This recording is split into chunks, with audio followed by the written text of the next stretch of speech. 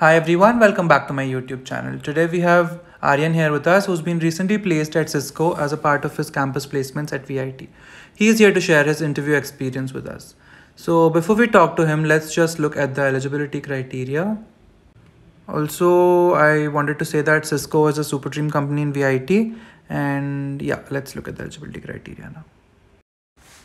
All students from computer science and the circuit branches were eligible provided they had a CGPA of 70% or 7 in 10th and 12th, as well as in the pursuing degree with no standing arrears. Let's go ahead and talk to Aryan now and understand his experience. Hi Aryan, firstly welcome to my channel and congratulations on your placement. Thank you. Thanks Jishnu for having me. I would love to share my interview experience. Thanks for giving me the opportunity to share it with others. Right, that's great. Would you like to introduce yourself first? Yeah, sure. So, hi guys. I am Aryan Bhatt. I am from Ahmedabad, Gujarat. I am currently a 4th year undergraduate from VIT Vellore. I have recently got an offer of internship plus full-time from Cisco that comes under the Superdream category, and I am formerly a data analyst intern at Adani Ports and Socio-Economic Zone. That will be all. Okay, that's great. Thank you for that. You can now tell us about the placement process, how many rounds were there and what they comprised of. Yeah, so as you know, the placement season usually starts in June to July. Right. So first, as you are also VIT, and so you would know that first the slot 1 companies come, and then came Cisco. So first we had a OA, that is online assessment. Right. That had 2 coding questions, and the rest of them was aptitude, mainly categorized into qualitative, quantitative, reasoning and all. Okay. So all in all, I would rate the difficulty of the OA as medium. Okay. The coding questions were mainly based on arrays and strings, and you can easily solve it if you have solved lead code, even 40 to 50 questions of lead code. Okay. And then I got a call up for the technical round. So when the HR contacted me after, I guess, 2 days, 2 to 3 days, the HR contacted me and sent me the WebEx link. So when the interview started, the panel only comprised of only one individual. After looked up, he was the technical lead of Cisco. Okay. So so he started with an introduction, and to my surprise, he first, rather than asking the technical questions, he asked me like, why do I want to join Cisco? That was a very surprising moment for me, because technical round, I have never seen someone asking me this question first. Right. So I gave him the answer. I have prepared for it, especially because I had heard from my seniors that they usually ask it, why do you want to join Cisco? Then came the technical aspects of it, and as you know that Cisco is a networking and IT company. So they mainly focus mainly on the networking concepts, like the IPv4, IPv6. What is the difference between them? Why did we shift to IPv6? And they asked me regarding the most latest famous product of Cisco, that is the switch and routers, as we talk about it. And then came the coding questions. I guess, do you want me to answer with the keyword of the coding question? Yeah, sure. Or you want to explain the problem statement? Anything is fine. Yeah. So if you have solved lead code, you guys may be familiar with the island traversal problem. So that was it. Then he asked me to rotate an array by 90 degrees. So I was easily able to solve it. Then came the stack question, balance parenthesis. Okay. So he asked me that. And one more question that I'm not able to recall, but it was mainly based on heap. Okay. That is the closest k elements where a specific value of k was provided. That was based on heap. So I was able to solve it all. I was not able to solve the heap question, but I guess due to the time constraint, he was quite satisfied with the solution, as I told that I would be using heap for this and how I would be using a mean heap and all. So I guess he was satisfied, and then we ended the technical round. And then after the same day, I received the link for the what they call is the managerial round or the executive round.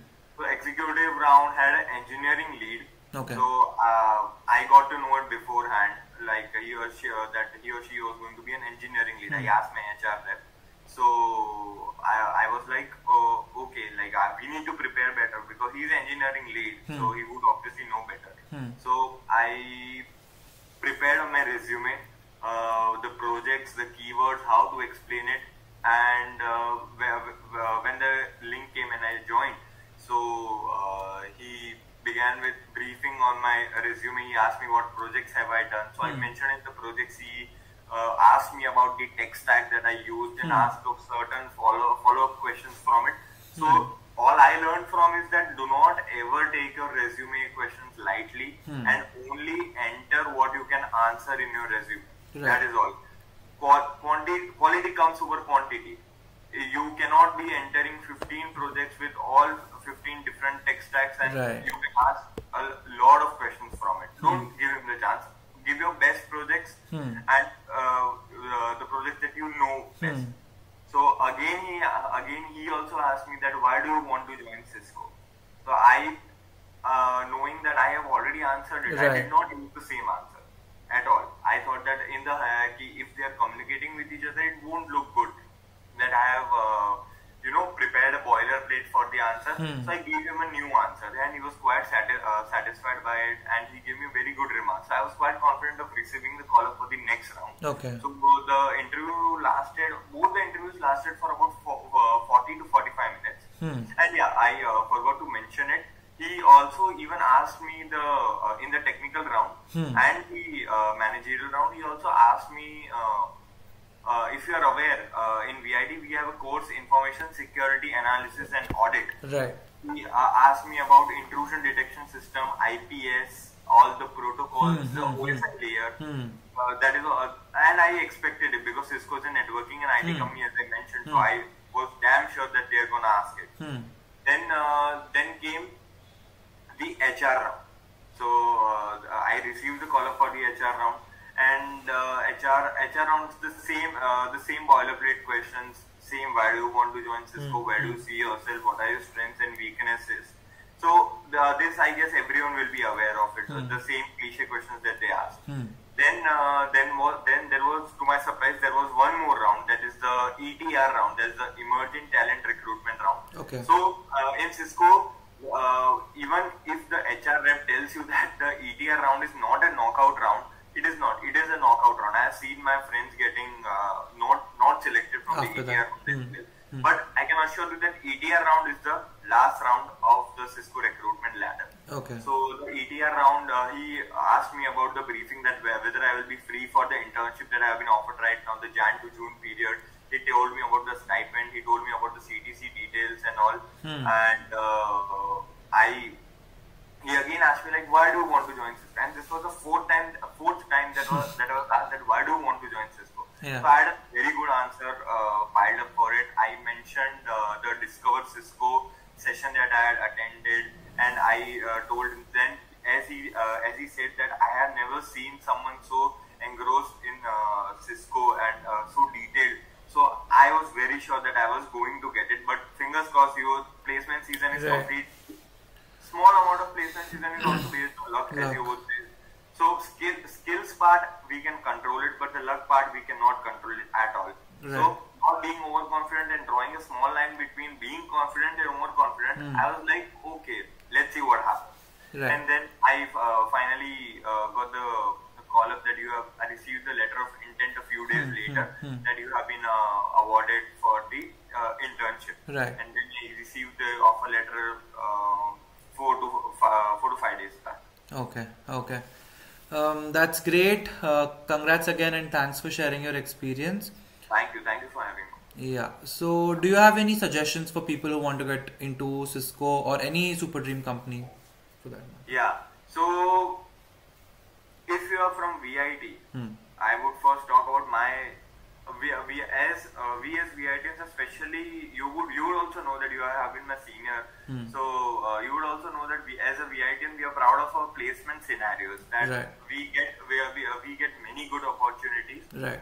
So don't do hard work, practice coding, but get your theoretical understanding concepts clear as well. In the coding round or the screening round, as we say, they won't mainly focus on whether you are getting the output or not. They would be focusing on whether the approach that you are using is correct or not. First of all, are you able to solve the problem or not? Right. Don't first for the first method. Do not focus on the time and space complexity. Do not get all fishy about it.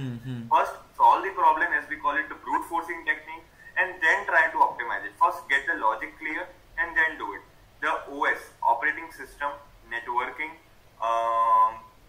then database management systems, and all the core concepts that the teachers that we have been taught by our faculties. Focus on them, make notes, do not discard those notes, focus on those subjects, because surely the companies do ask in system design or anything. They don't want something, freshly mugged up of Google. They want something of your own understanding in layman words, even if it is 40%, 50% correct. If they have got the keywords that you want, they will mark you full for that question. That is for sure. And wait for your opportunity. If you don't get selected, if you are not shortlisted in the preliminary shortlisting itself, you don't think that there is something wrong with your resume or your CGPA. So VIT has set a very low bar for CGPA, as you would also know that it is 8 or 7.5 to sit in all companies. So it is good. We can maintain it. But even if you don't get shortlisted, don't dishearten. There are many companies that come late. Like Goldman Sachs, as I see the mails, Goldman Sachs just came 2 to 5 days back. And this is literally the end of the placement season as we account. So VIT provides every opportunity, and do not forget that the placement season is not only for 2 months. It is the whole year round. You are bound to get good opportunities. So even if someone gets placed, ask him or her that what questions did they ask. Prepare that as well. You should be all guns blazing in your interview. That is all. If you complete the online assessment, then it is all on you. All the test cases that you have passed, even they have a plagiarism checker in the codes as well. So do it on your own. Do not refer the internet materials and all while checking the OA, and you will surely get shortlisted. I have seen my friends that could not do one coding question out of the 2 at all, 0 out of 12, 0 out of 15 test cases, but they got shortlisted because they attempted the first one perfectly with their own technique. Even if it is O of n square complexity, it's okay. 2 for loop, okay. But I have seen them as well. And prepare for aptitude. This is the most infamous part of the placement, that no one focuses on aptitude. I learned from my mistakes. I would like to pass this message that even aptitude is very, very, very important. So I guess, that will be all. Okay, that's great. Thank you again for your suggestions and for sharing your experience. Thanks, Jishnu, again for having me, and all the best to everyone that is watching this video for their upcoming placements whenever they watch.